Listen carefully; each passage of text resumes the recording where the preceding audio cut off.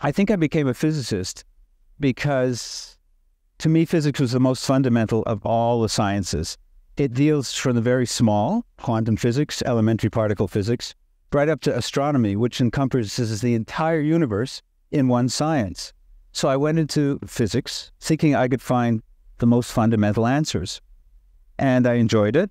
And I certainly was very much taken with being a physicist. I met beautiful people and I learned a lot. But somehow, in the back of my mind, there was always something missing. And I couldn't really put my finger on it until one day, when I was a graduate student, I was looking into quantum physics. And it has a very interesting property. In quantum physics, when you perform an experiment, you can't tell what the result will be. So let me put it in simple terms. If you toss a coin, you can predict, using the theory, that it'll be either heads or tails, 50% heads, 50% tails, and you can say, when you toss it, what the outcome will be. In quantum physics, you can't do that. You can't go past the 50% part. So what is the answer? What's missing? Well, back in the late 1920s, a physicist named John von Neumann, who later on went on to become a very, very instrumental in developing the modern computer. Back then, he was a quantum physicist. And he said, you know what's missing? Consciousness. And when I read that, I thought, can't be.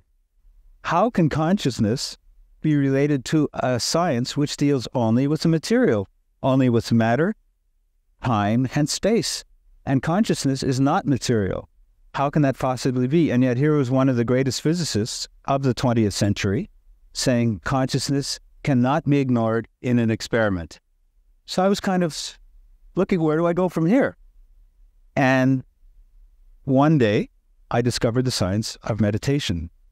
And I purposely use the word science because to me, meditation is strictly a scientific process. To be scientific, a process has to be such that when you perform the experiment, it can be reproducible, and you have to do it without any bias at all, if at all possible. You can't say, I think I'm going to have such and such an outcome, because then you're biasing your experiment and you're doomed before you even start.